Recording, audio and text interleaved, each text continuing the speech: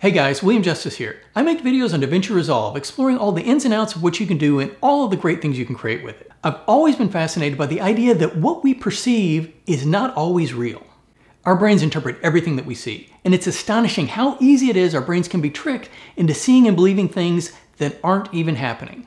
So today I'm thrilled to be kicking off a brand new series of creating optical illusions in Davinci Resolve and Fusion. I've been wanting to do this for a very long time, so let's get started. I'm going to show you an illusion and then we're going to jump into Fusion and build it. What you perceive may not be happening. For instance, let's take a look at this animation. We have green dots circling around a purple dot. Seems pretty simple, but look a bit closer. Are the green dots actually circling around the purple dot? Let's add some more dots and see how it looks. What if I told you that the green dots were not moving in a circle? In this animation, the only thing rotating and circling is the purple dot. All the green dots are just moving in a straight line. Let's stretch the green dot out just a little bit. Now, not only does it look like they're circling, but looks like they're kind of rotating around. Let's go back to the 4-dot animation so we can see what's happening. I'm going to put some lines behind the dots so you can see how they're moving. As you can tell, each of the 4 dots is just moving in a straight line, back and forth, side to side, up and down. There's no rotation at all. Okay, here's the 8-dot animation with lines, and one of the dots is colored red. You can just watch that. You can just watch it and see how it's moving. Because of your brain's expectations on how the world works, it perceives the dots as circling around when it's not actually happening. It just looks that way. All right, and here's the animation with the flattened dots. As you can see, they're all doing exactly the same thing, moving back and forth. They're not rotating and they're not spinning. In this video, I'm going to show you how to create this animation in Fusion. We're going to use some expressions, a duplicate node. It's pretty simple, but you may learn something. And because we can, we're going to create a color cycling effect because it looks pretty cool.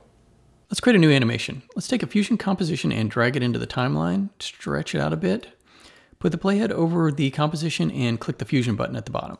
To get started, add a background node, connect that up with the media out. So we're going to get a black background. On top of the black background, we're going to put a line and a dot or a ball and then animate that. So we're going to use another background and set the alpha to transparent because we're going to take this and we're going to merge it on top of the black background.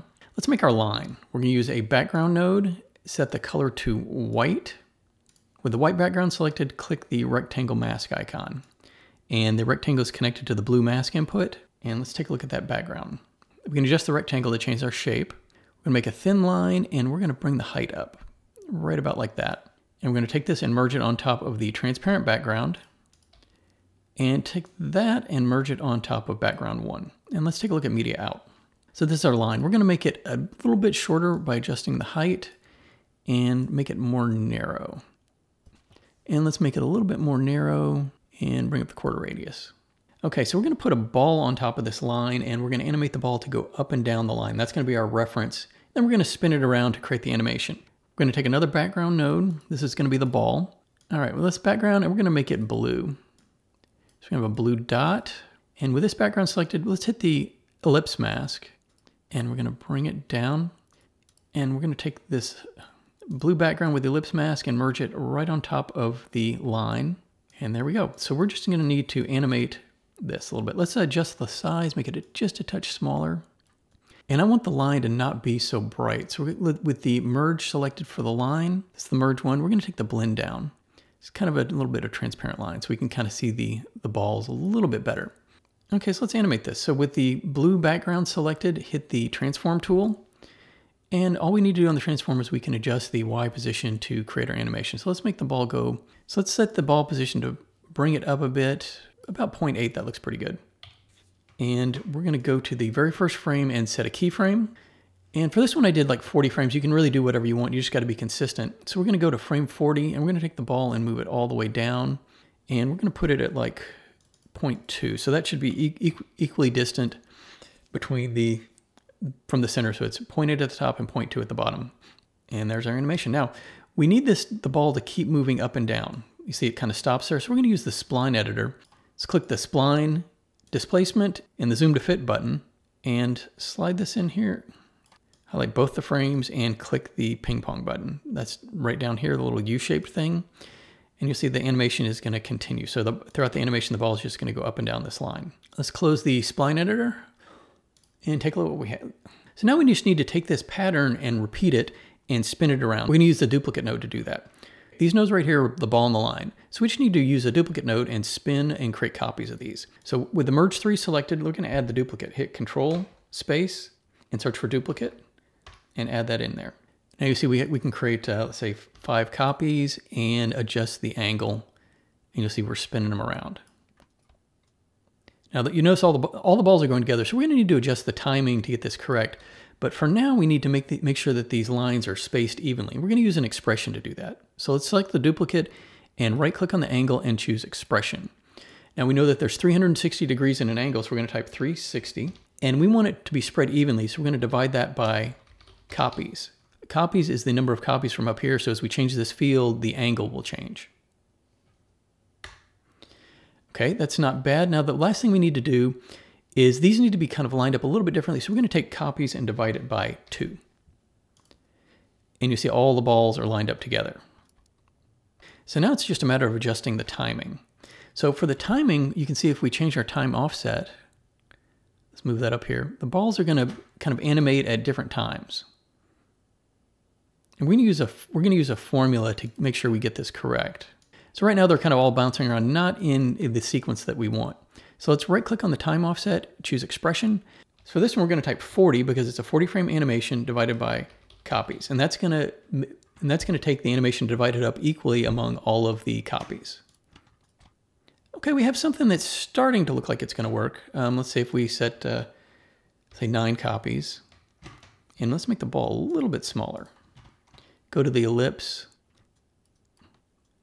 Yeah, a little bit smaller so we can see them there. All right, so we got 9 copies, but they're not quite creating the circle shape that we want. To do this, we're going to need to adjust the spline again. Select the transform and click spline, and we're going to hit zoom to fit again. We're going to select these, and we're just going to flatten these out. Now, there is a mathematical formula to do this. This just kind of happens to work because you want the balls to kind of ease in and out of their position. And once we do that, we actually get a circle here. So let's take a look at what we have. Okay, we're going to put the dot in the middle of that so we can kind of have a reference to make it look like the balls are spinning around something. So we're going to use another background node. And this one, let's set the color to kind of a purple. And add an ellipse mask. Let's take it and merge it right on top of our animation. And it obviously needs to be a lot smaller, so let's take that circle and make it a lot smaller. All right, that's not bad. Let's go back to the first frame. So we're going to use a transform node, and we're just going to take this and move it up kind of in the middle, position it in the middle. Roughly there, that looks pretty centered. Now, there's a way to compute it, but that's pretty close. Okay, now we just need this one to actually rotate around. So we're going to add another transform node, and you'll see as we change the angle, this is going to spin, and we want it to spin along with the blue dots. So let's go to the first frame, reset the angle. We're going to set the angle to 0, and then we're going to go to the 40th frame, and we're going to set it to -180. And you see it's spun around into that position. So it's rotating in a position that makes it look like the blue dots are spinning around it. We need this one to repeat as well because once we get to frame 40, the animation stops and the blue dots keep on going. So what we're going to do is going to hit the transform 2, back to the spline tool, zoom to fit, select both of our keyframes, and select click set relative. And there we go. It's going to follow it all throughout the animation. Okay, I think we're done with the spline editor now. So the last thing I want to do is kind of show you what it looks like when you stretch those dots out. It kind of creates a really interesting effect. So we're going to go to the ellipse for the blue dot, and we're going to set the width and just bring it up a lot. And take the height and bring that down.